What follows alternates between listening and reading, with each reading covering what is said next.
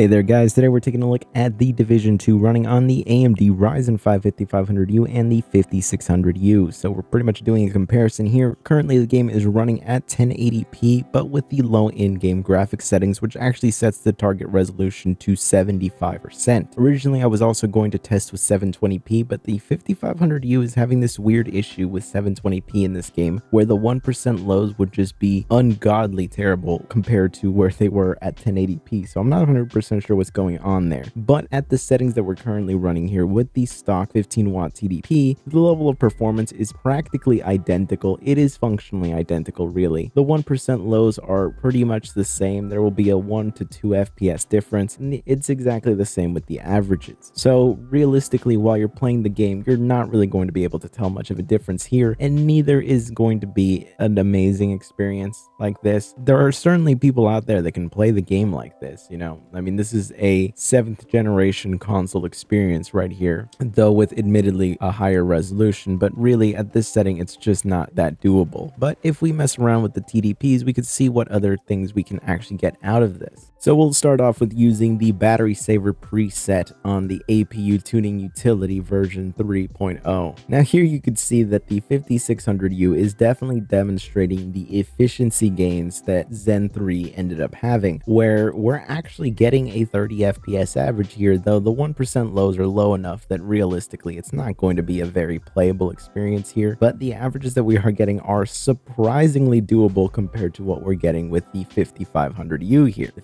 5500U is pretty much giving us a slideshow, while the 5600U is demonstrating an FPS that Ubisoft would consider to be very playable, which is a really impressive thing to see, and it really just shows that ZEN3 was a huge efficiency monster, and it really has me so interested to test out a 6000 series APU. Like specifically, I want to get my hands on the 6600U and I want to test the efficiency gains here, because this is kind of impressive levels of performance here. I mean, I don't expect anybody to realistically try to play like this, but I mean, it's not completely out of the question, and that's the most impressive thing about the 5600U here compared to the 5500U. But let's move on to TDPs that people would actually end up using. So with the balance preset that seems to set a target TDP of anywhere between 22 to 25 watts, I'm still not 100% sure what it is because the tuning utility just still does not label the actual TDP that it goes with here, but both seem to just level around that 22 to 23 watt range with peaks up to around 25, and the level of performance that we're getting here is again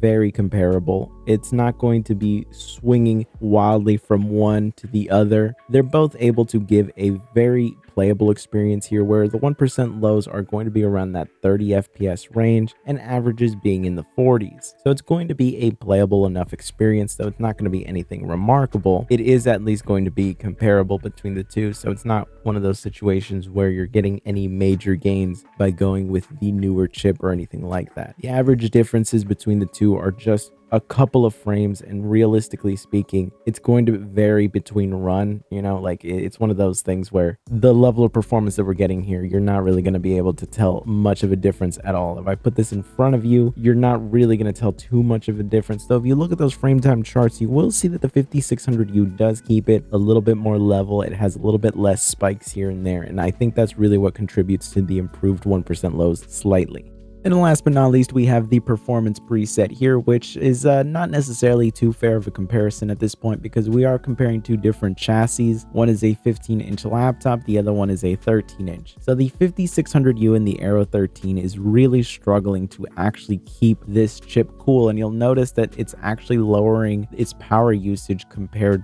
to the 5500U. And overall, what that ended up leading to is that the 5500U is actually giving better overall performance throughout the test, and you'll see that by the end of it, it does have higher averages, and the 1% lows are going to be comparable enough that it's going to be overall meaningless. And what this really shows is that just picking a chip is not enough to really determine what the level of performance you're going to get is going to be like, you know, cooling and stuff like that, and the amount of power that you're going to be trying to run through a system is really going to be a major factor as well that can vary between systems. What this really shows is that there is not huge gains to be made with the the 5600U compared to the 5500U in these AAA types of titles. Of course, neither of these systems are running at TDPs that I would comfortably run them at anyway. This is really just for testing purposes, but you can see here that there is at least a noticeable margin between the 5500U and the 5600U at this TDP. But overall, what I would really just recommend is that you just play the game at 900p on both systems with the lowest settings, and of course the render resolution target of 75%. It's going to give you the overall best experience without making the game look absolutely awful, because going down to 720p can be pretty brutal, especially on the 15-inch display on the 5500U here. And what really was demonstrated in this video more than anything else is the fact that the 5600U is really just an efficiency king, and it was really more of a refinement of the 5500U more than anything else, because we're getting pretty much similar levels of performance because the game itself is not very CPU limited. It's just GPU limited, and we're running on the exact same GPU. It's pretty much just functionally the same. There's not much of a difference at all, as you can see by the level of performance that we would get throughout all of these presets. But anyways, I hope you found this video useful. If you did, be sure to subscribe, and I will see you in the next one.